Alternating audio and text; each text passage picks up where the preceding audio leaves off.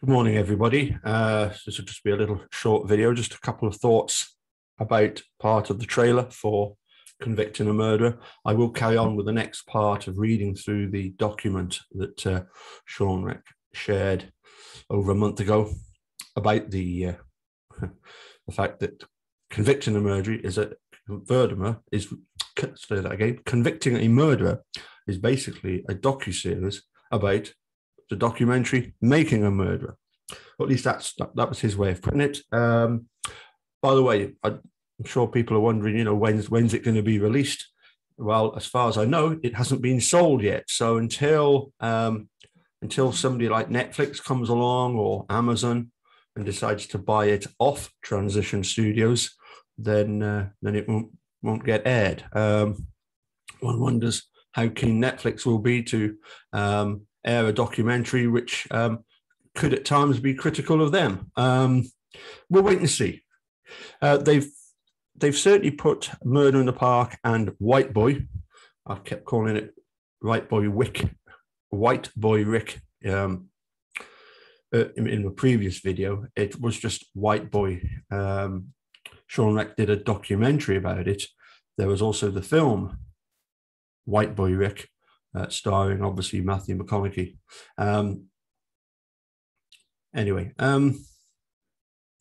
So we've got this trailer to Convicting a Murderer, and I've got it queued up. I'm just going to do turn away now, or turn your volume down, or turn the screen off if the sight of Andy Colburn really is abhorrent to you, which it is to most people. But I just want to play this little bit of clip from this is the latest trailer. Okay, let me share screen. And so we're just going to do literally just. Let's move that out of the way.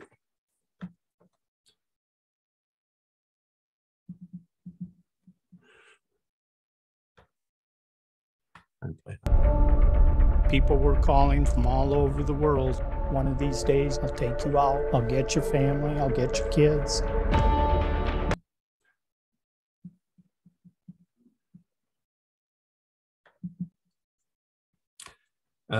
Surely nobody condones sending threatening messages to Andy Colburn with regard to himself, his wife, and his kids.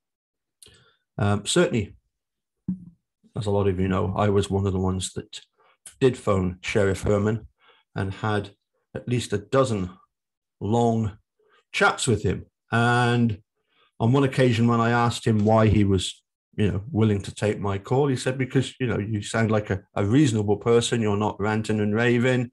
You're not cursing and swearing. So he was quite happy to take my call. Whether he thought at some point he could sort of convince me that Making a Murderer had got it wrong, that it was so biased in favor of Dean and Jerry that you really did need to listen to Robert Herman explain everything, and then you would change your mind. And we do see clips of, I believe it's Dan O'Donnell talking, and of course he did a rebutting the Making a Murderer, and absolute drivel it was too. But Herman did send me the link to this series done by Dan O'Donnell, and after he'd sent it to me, I said, well, I've actually already seen it, I said, but tell me, has anybody changed their mind having watched this rebutting a murder, because there was this petition at the time for President Obama. Was over 500,000 people wanted him to take an interest in the case, which he can't, because you can only interfere in federal cases. And at the moment, it's only at state level. He said, yes, that there had been one person who had said that they had signed the petition, and now they've changed their mind. I said, well, that's great news, Robert. It's brilliant that you've managed to change one person's mind. I said, but you've got several million to go. But at least on the plus side, at least Mrs. Herman is now on your side. Anyway, we had some good banter from time to time. You know, I wouldn't deny that. And so, as I say, we don't condone people phoning up, sending messages, abusive messages to policemen. But in our conversations, I never once heard Robert Herman complain about the phone calls and messages that he had received. The only complaint he ever made about the whole documentary was actually the fact that they'd included the Ken Kratz sexting scandal. And at the time he said, you know, do you think that was fair? And I said, well, possibly not, because, you know, I don't know what all the connections are to the Stephen Avery case are. I don't know all the significance. Of course, the documentary misses out.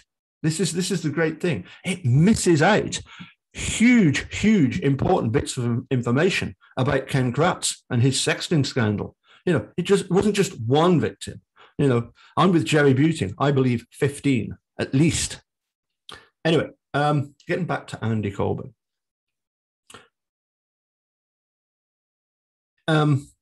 If you're a proper policeman, okay, supposedly Andy Colburn was a shift commander.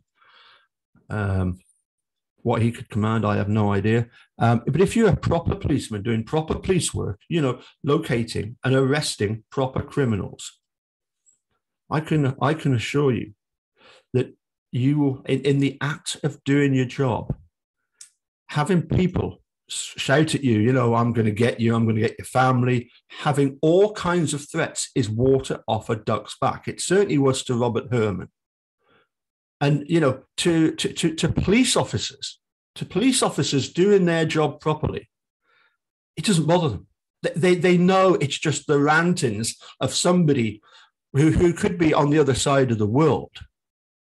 They do not take those threats seriously because they are just the rantings of people that are very annoyed, yes. And we certainly don't condone getting in touch with police and speaking to them, contacting them and being abusive. It doesn't make you look good. It makes you look really bad if you start ranting and raving at people. And, you know, you start to make it a personal thing, you know. I mean, Stephen Avery was convicted, but it wasn't just because of Andy Colburn. Sure, Andy Colburn had a large part of that.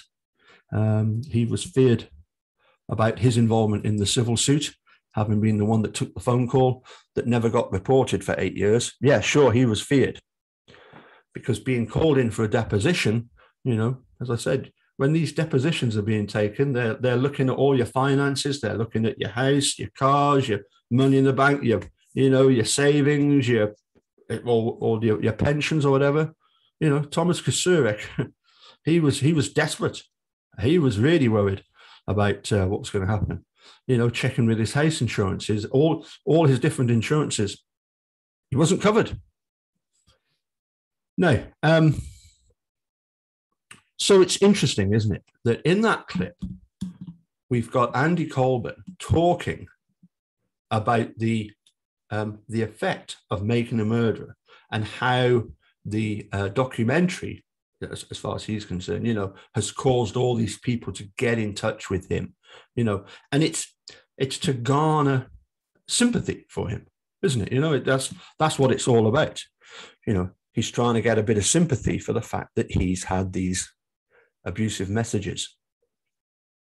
And as I say, I can't help thinking that as a proper trained police officer, that would be water off a duck's back to have those kind of messages. You know, I would be far more worried about people locally that you're arresting who then threaten you. They're the ones you've got to watch out for, not people contacting you from another state or even another country. But then, and I hope this isn't the case in the documentary, that you know, talking to Andy Colburn about the case is trying to garner sympathy, and it's trying to say, look, Making a Murderer has done something wrong by making Colburn look bad. I mean, let's face it, he makes himself look bad. And I hope that the documentary doesn't go down the line of, you know, making a murderer, you got it wrong. You know, you shouldn't have put together what you did because it makes Andy Colburn look bad, and he's getting these threats, and it's all wrong. You know, it's advocacy gone too far, if you like. You know, because I would just like to remind people out there that one of the things that you have to be prepared for if you're going to make a YouTube channel, and I saw it. You know, I first started following the dude 2016, and by about 2017, I think I'd got in touch with him. But I was constantly commenting on his videos, along with Jennifer, who at that time I think was White Wave, and obviously lots of other people. And you get the guilty haters. And honestly, some of the stuff that you get as a YouTuber making videos about this case, some of the guilty haters, they try to be so nasty, so obnoxious, so obscene that they're trying to put you off doing what we do. And you've got to wonder why, you know, when all we're wanting is an evidentiary hearing. All we're wanting is the evidence to be tested. Because if Stephen Avery, it really is the lunatic killer that the state say he is, along with Brendan Dassey, fine. Let's put the evidence there. Let's test the evidence, and let's put this to bed. No. What they do, they send the most obscene stuff. I'm sorry to have to tell you this, but there was one guy who famously used to go around trolling on YouTube channels. And I remember once he actually wrote that I should, this weekend, I should kill my wife to put her out of the misery of being married to me and being a mental case and got cancer and all this kind of stuff. And the same with the kids, you know, your daughter's a prostitute and, you know, she's doing this, that, and the other. And as I say, it's, again, to somebody that's been a YouTuber for a while, you know, it's just nonsense. You know what they're trying to do. It's I always laugh it off. It's water off a duck's back. It makes them look really, really sad individuals. And as I often jokingly say, you know, I mean, compared with some of the insults I used to get from the dude, you know, they were, it was easy to you know, just to relegate that to the back of the mind and, you know, say, oh, that's just nonsense, you know. And in fairness, the one good thing that YouTube does now is they do censor comments. So if you post something and they deem it not to be suitable, they will not post it. Sometimes I get the notification that something's been posted, a comment's been put there, click on it, and it's gone. YouTube themselves have censored it. I mean, I've never blocked anybody. Well, apart from Scott Yuck.